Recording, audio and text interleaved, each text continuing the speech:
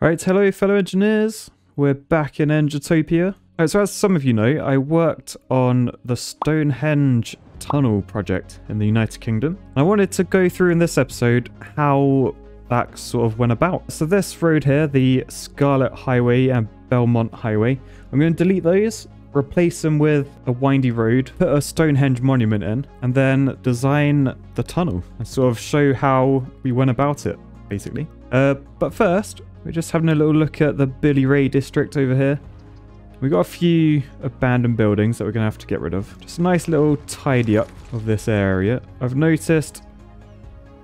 Oh. That was just slightly too late. I noticed that house didn't have a connection to the water sewer. And it's just been abandoned now. So demolish that. So I go on my drainage.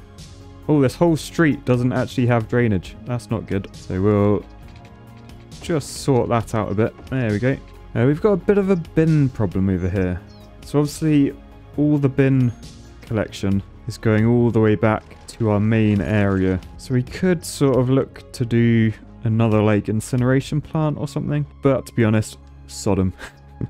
They're about to be made stupid rich because as we found out last time, their whole area is built on an oil field. So I'm sure at some point some massive oil company will come over and buy all their houses and they'll be millionaires. But until then, they can suffer with stinky garbage. Right, so we've sort of left our main area in a bit of a state, if I'm honest. We spent last time building our new area, the most efficient junction ever, which I hope you guys liked. Hope you enjoyed that video. I was a little bit offended, if I'm honest, to read some of your comments about that junction. So if we just head over. But yeah, so I had quite a few comments saying this wasn't actually the most efficient shape, and that some of you thought I may have done this just because it's a comedic shape, which I don't really understand. There's a nasty rumor spreading on this channel. A rumor which says I have some sort of weird obsession with this shape. And to me, that's just efficient junction design. I don't see anything wrong with that. But surely if I had an obsession, I wouldn't just do some like highway layout in that shape. I would have maybe added a public sculpture in that shape, which for some reason has a car parked underneath it. I didn't realize that's actually a road. Or if I was really that obsessed, maybe I would have built my whole city in that shape and people would have only just realized. But I don't know, I think people are just reading too much into that, if I'm honest. So we'll just carry on fixing my city. I think, yes, my landfill sites are emptying, so that's good. I've got 2 more up here that are all emptying. Unfortunately, my trees are getting a bit nailed. This industrial area is very industrial. But looking at people's needs, we're looking pretty good, if I'm honest. Everyone's reasonably happy, so the sewage treatment is a bit ropey. And as you saw before, I really should be looking to sort of clean that up. I was actually thinking maybe I could like terraform something, like a container away from the river. Maybe like a separate reservoir of stink. I don't know. Oh, we've got some more abandoned buildings up here. Oh, look. Go nuts for donuts. Hey, what's that building doing? It's got scaffolding. I'm quite intrigued. I don't know what is going to happen here. I think we should just watch this for a little bit. Oh, it's coming down. Oh, it's got a makeover into a bigger building, has it? Ooh, it's no longer shops. It's just a boring... Oh, it's a cinema. Ooh, that's cool. But yeah, so I noticed happiness pretty good, if I'm honest. All in the... Well, all on the right side of the graph. Healthcare, not bad. Death care, very bad. For some reason, people keep dying over here. I think from what I've seen in the comments, in this game, wind turbines kill people. Just being near one, death. Not quite sure what causes those deaths, but I think I might try. I've got quite a bit of cash, so I might try and sort of move all these off the hill and just add more of these floating ones. Well, they're not floating, they're like, they've got very deep foundations. But yeah, it doesn't appear to be a shipping lane, so we should be good just to block that up, or at least just move down here. We've got a bund that should shield our citizens. So let's add the new ones. And then we'll start taking away the old ones. We do have the option of coal power plant and an oil power plant, but don't really want to go that route, if I'm honest. Let's keep it green. Ah, so we've got this orange line, the boundary, and that shows where the sound will go. So I think if we go like, I think that's as close as we can go without affecting people.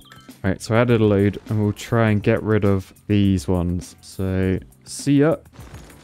Yay, they're all happy because they're not dying anymore. Right, what is the power situation? Power is still very good. Are people dying still? I'm worried these two might be a bit close. Oh, so everyone's still dead in there. Is it because they don't have a crematorium and they don't want to be buried? Is that what's going on? Right, so let's see. Do we have a crematorium? What would that be under? Ah, I can't unlock crematorium yet. I need double the population, 16,000. So sorry, people that want to be burned. You're going to be buried, it seems. Look, all these people are happy again. They're rebuilding their houses and all is good. Right. What shall we focus on today then, chaps? I think it might be wise to look down here and see there's a very high demand for residential. So we're going to have to build a new residential zone. Now the question is... do I get rid of this stupid shape? I think as we have a nice roundabout up here, which for some reason rocks have grown and moved. Do rocks grow? I didn't know that. Get off my damn road. Damn rocks. Look at them everywhere. All right, that's better. So yeah, I was thinking as this is a roundabout, at the moment its only purpose is for people to do a full loop if they took a wrong turning up here, which is a bit silly. We should probably have a new area coming off. So I'm gonna add a junction, a little arm off this roundabout, and add a new residential area. So we'll keep the one way off and on, little arm like that. All right, so we got a little stubby junction here. I think we're just gonna do like a two-way, yeah, a nice two-way road to add some curvage. So I think I want to come over this way a little bit, try and like use up the space. We'll have a bit of a junction off there. I think we'll sort of loop back round. And maybe a junction off this bit as well. I might do a little like cul-de-sac type. Yes, there is a little bit of a gap in the middle. I could put a little park in there maybe. But for now, we'll paint that green. Start getting loads of houses. Oh, I'm going to have to add the drainage as well. So yeah, before people go too mental, how can we get drainage? So we'll go from up here. So obviously we want to keep it semi-realistic. So we'll keep it under the highway like that. Up to this roundabout. Right, so we're just on pylons over here, just temporarily. I could keep this curvy bit going, actually. That's quite cool little shapes, that. It's quite safe. We got a junction on the outside of the bend. But yeah, I'm going to add that park that I said in the middle of these houses. It's like a nice little village green, I think. I don't know if I've unlocked footways yet. It'd be nice to have a little footpath up to it. Yeah, it doesn't appear to be any footpaths, which is a bit of a shame. So I might just build my own sort of... like, they don't seem to have, like... boundary fences, these houses. They're all sort of like, yeah, we just live in harmony. That's fine. Might make this like a nice little public area. Be nice if someone cut the grass, but hey ho. Oh, we can literally make our own kids' playground. That's wicked. So we'll do that. Spinning wheel, a seesaw, and a slide complex. That is what I'm talking about. Oh, look at this dude, sunbathing. Look at him, he's just sat there on his phone or on his tablet, catching some rays. Meanwhile, as kids just playing out in the playground. That's awesome. My hospital is still very empty, which is good. And people are loving the bouncy castle site right next to the hospital. That's very good to see. Alright, just clear out a few more demolished buildings. Oh, Flaming Ring, really? That's a horrible name. Oh, we can get rid of one of our things. Boosh. See ya. So let's get on with Stonehenge then. Right, so anyway, I'm just going to pause this quickly. So this could be a disaster. So at the moment, Stonehenge, it's not a dual carriageway the whole way through. Basically, there's a dual carriageway. For example, there's like this. Oh my god, that's so lumpy. Can I fix that with the Move It mod? Oh god, I have not made that better. Shit, what have I done? What have I done? Well, to be honest, we're sort of going to demolish this anyway, so I'm going to get rid of those. We'll connect them up later. Right, so here is Stonehenge. It looks exactly the same, trust me. It's back in the day, before people were sort of aware of, I don't know, the damage, etc. They decided to build a road right by Stonehenge. So a fairly bog standard road. Like a two-way carriageway, goes right past the henge, sort of follows the contours a bit, just what you'd expect from a normal road, few little bends and stuff, and like in real life it leads to a floating hot dog van. What is that? No, it leads to a roundabout, so we'll do a one-way roundabout. Not the neatest thing you ever see, but who cares? It's about to get demolished anyway. Yeah, massive kink in it, just like that. Right, so this is an accurate depiction of the existing Stonehenge A303 road in Britain. So we've got a roundabout from a dual carriageway. So we've got dual carriageway, leads to a roundabout. Because this got... Okay, so basically, like, let's start from the beginning. Right, so at the moment in Stonehenge, there's a main road, the A303 that runs past it. Stonehenge on your left as you go past, and just carries on, leads to a roundabout, and they've jeweled past there, says a dual carriageway down there. This is a motorway, 3 lanes, but there's 2 lanes in real life. And likewise, at this end, there's a very realistic roundabout. And again, dual carriageway, because that all got modernized. They didn't want to modernize the stretch past Stonehenge, because obviously this is a World Heritage Site. Very, very special land. Like, well, basically it's the first time a road has ever been approved in a World Heritage Site. This new, not this existing one, but the new tunnel one. So it's very protected, very in the public eye. So obviously one option would just be get rid of your roundabout, dual carriageway all the way through. So just make this a wider road. However, obviously that's a lot of land take. It's already, like, if you ever go to Stonehenge, you like stood in, like, there's a bloody main road, like, right there. Like, what? So obviously at some point the government commissioned a design to be made, and for whatever reason it was decided a tunnel would be the best solution. Positives of that, in terms of, especially from Stonehenge, is when you're at Stonehenge, if there's a tunnel, you will not see a road. And the design was designed in such a way that you will not be able to see like anything. So as far as you can see from Stonehenge, because of the topography of the land and stuff, you won't know that there's a road anywhere near it. So not only does that make it nicer for Stonehenge, it also means like the air pollution currently damaging the stones, etc. That will all be gone. So hopefully they'll last a bit longer. So that will be very good. Secondly, obviously this area has very important archaeological features, I guess. Pretty much you put a spade anywhere, dig a hole, and you'll find something interesting. So by building a tunnel, you're essentially reducing like the likelihood of any of that stuff being destroyed.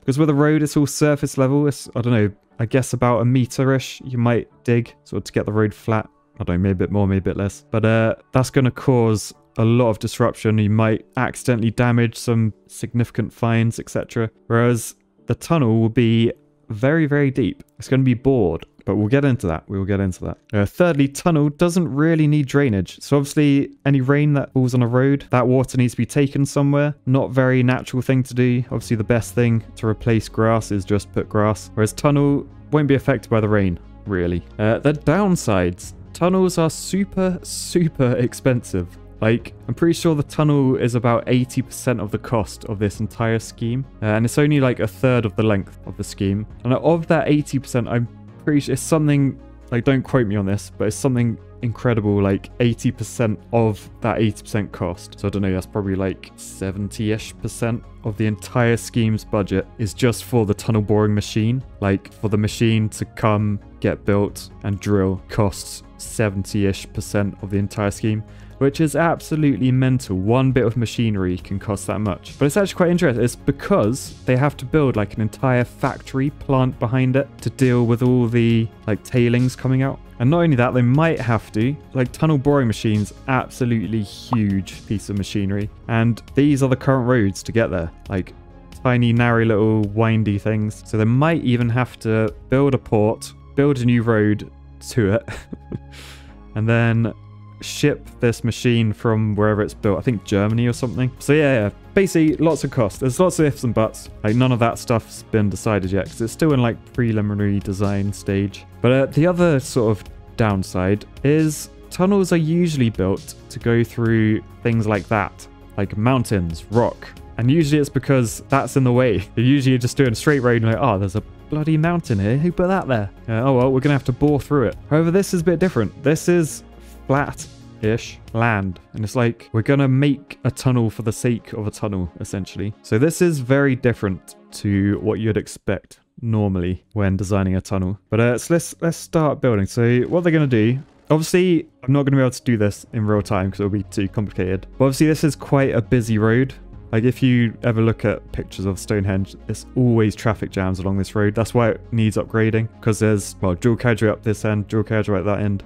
It's like a pinch point, and everyone's going slow, going like, ooh, Stonehenge. So in real life, when they're doing this scheme, they wouldn't just be able to go boink, boink, boink, boink. They wouldn't just be able to hit pause and stop all traffic. They'd have to keep it going. So that means very complicated traffic management, like temporary roads, all that sort of stuff. This one's kind of easy because you can do most of the tunnel stuff while this road is still there. It's just at the tie-in points. So what I mean by the tie-in points, so obviously there's going to be, I don't know, let's say from there, it's going to be a tunnel. So obviously this bit kind of clashes with the existing road. So it'd be quite hard to build your tunnel entrance while keeping the road in place. So you'll probably have to do like a little temporary bit around it. But right, so we've demolished this roundabout. We will go demolish this roundabout. So we're going to take our roads. So after a highway, we're going to do this one. We're going in pretty much a straight line. So we're going to use the straight bit, but we're going underground. So page down allows me to go underground. So there's our sort of tunnel stretch. You can see the existing road still there on top. Right, it's now straight line down. I'll just connect my junction up. Why does it do that? Can anyone in the comments tell me? Why does adding junctions just make craters in my roads? Really annoying. And I still can't get over how stupid it... Like, what is that bend? You would die if you tried to drive that road. But anyway, let's assume that that's all good. So this would be the final sort of solution. So you can see these tunnels, they're really unusual. You don't really see... These are called tunnel portals as well. Technical term, that is. They're basically the entrance to the tunnel, as you can see. Usually, it'd sort of be like upright, like vertical, like the road would just be going straight. The road wouldn't necessarily drop in, but it does for Stonehenge, because as I said before, there's no mountain or hill we're trying to get through. We're literally going underground for the sake of it. Well, for the sake of this, really. This lovely monument. Which I think there's something, like they recently found out it was built in Wales originally or something. And moved there. Don't know. But I think it might be nice just to name these tunnels after some Patreons. So rather than the Taylor Phillips tunnel, whoever that is, this is going to be the Yannick Becker tunnel. And this other one, in the other direction, it's the O.C. Deer tunnel. Again, thank you. Oh no. Oh, I didn't save it. Oh, bollocks. So yeah, thank you, Patrons. I hope you appreciate stupid naming conventions. And I'm sorry, people that have just found out they're now a testicle or a schlong. Oh, look. I didn't realize that was one as well. That was subconscious. What is wrong with me? I had no idea. But yes, there are tunnels. So the existing road, they can just dig that up. So boosh, boosh, boosh, boosh. And now, green field. So when you're stood at Stonehenge, you look around, there's not a road in sight. That used to be full carnage traffic. But now nothing, just... We'll put a tree over that or something. I know. We'll make it realistic. So because the ground slopes like this a bit, this is all existing. I'm not doing this afterwards. This isn't engineering. This is just the existing topography. So if you're stood at Stonehenge, marveling the stones, you can't see road. Ignore that. You can't see road in either direction. It's all natural. It's as it was thousands of years ago. But yeah, so the drainage, because obviously I did the drainage on this, so I know a bit about it. So tunnel drainage, this was all completely new to me. Obviously tunnels aren't very common. They're very expensive, so they're quite a new thing. And I learned quite a lot. It was quite interesting, and I thought I'd share some of that. So obviously rainwater lands on the road usually, and then falls to the side into a drainage system. Over here, just falls on grass. Sorted. Jobs are good. And what they've done, the actual tunnel concrete round, because this, although the portal is square, once it gets underground, it's a round hole and it's just lined with concrete. That's got a waterproof membrane in as well, so water won't be able to seep in. It probably will a little bit still, but we can deal with that another way. But essentially, completely waterproof all the way through. So rain will land here, and obviously, because the road is falling down, the water that lands on the road, the rain, will go towards the hole. So we just do a little bit of normal drainage, so that's collected. But that drainage, it continues through the tunnel. The big thing with tunnels and the whole drainage thing, it's not rainwater. Usual roads, you're draining the rainwater. So with tunnels, you're draining a little bit of groundwater. So obviously where all this rain and just the general water table like pushes against that waterproof membrane, some of it will get in. So there's a tiny bit of seepage into the tunnel, but generally you're designing for like the fire extinguishers. So tunnels are very dangerous in terms of fire. If there's a fire in it and people are trapped inside, they can suffocate, the fire can spread like nasty. So the main sort of thing you need to drain is, should there be a fire, there's like water that hoses down and extinguishes the fire, and that's what we need to drain. Most tunnels are sort of, they go from like a high point to a low point. So if you think the road from here, this is higher than down there, so the road will just be falling in a straight line. So any water that enters the tunnel, or if the fire extinguishers go off, all the water could just run out the other side. Stonehenge tunnel, bit different. Basically, because there's a dip at this end, so the road's falling into the tunnel, and if you come over this end, Same thing, road is falling into the tunnel. There's a low point in the middle, and that's where all the water will meet. So the road heads downhill to a low point and then back uphill again. So at this location, there's like a sump. It's like a big concrete box, and that stores all the water. And there's a pump in there, and the pump, when the water hits a certain level, because you don't want the pump running all the time because it will just waste electricity, petrol, I don't know, whatever it runs on. But when it gets to a certain level, it empties by the pump turns on and it pumps all the water up. The water comes up to here and then it enters like a normal drainage system. But there's actually like a controller in here. So if it's contaminated, so if there has been a fire and it's all like the extinguisher water, or maybe there was like a fuel spillage and it's full of fuel, there's like a sensor that senses if the water's clean or not. If it's clean, it just goes into the normal drainage system with the rest of the highway. Otherwise, it gets stored in a tank, and then big old tankers will come along and suck it out and take it away to be disposed of appropriately. So that's quite interesting. Oh, for me, it might not be for you. If it is, that's cool. If it isn't, that's also cool. But yeah, so that's pretty much the story of the Stonehenge tunnel. I can go into more detail another time, maybe. If you've got any questions, let me know in the comments, and I'll cover them in my next video maybe, because this is part of Engitopia now. This is it. This is real life in a game. But anyway, before we go, let's just go over here and just see what happens to our hot dog van when we press play. Oh, he just quickly gets back on the carriageway like nothing happens. Right, so how does our new tunnel work? Everyone's going underground. Oh, look at it. And here you go, our first people are coming out the tunnel. That's awesome. So yeah, everything is good. And if there's a crash in there, hopefully the drainage will be right and it will be fine. And here's lovely Stonehenge. Ah, right, that was quite fun. Quite enjoyed explaining my job in this game. But peace, love, and tunnels. I will catch you next time. Bye, guys.